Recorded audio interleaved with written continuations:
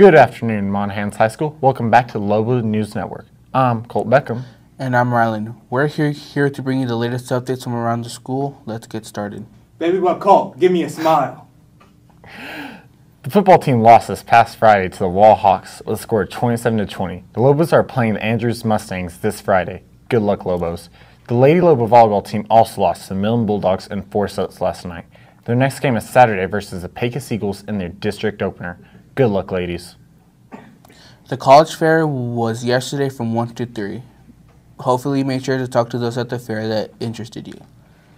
And today is the end of the first 6 weeks. Make sure to communicate with your teachers about your grades.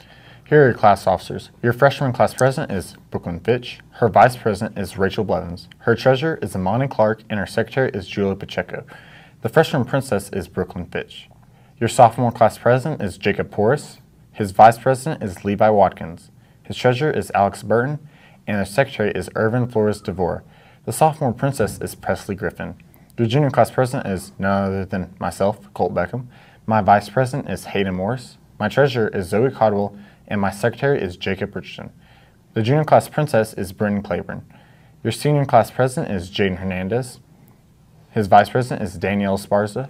His treasurer is Carly Coker, and his secretary is Olivia King. Your homecoming queen nominees are Mia Calvo, Olivia King, and Nevaeh Marmolejo.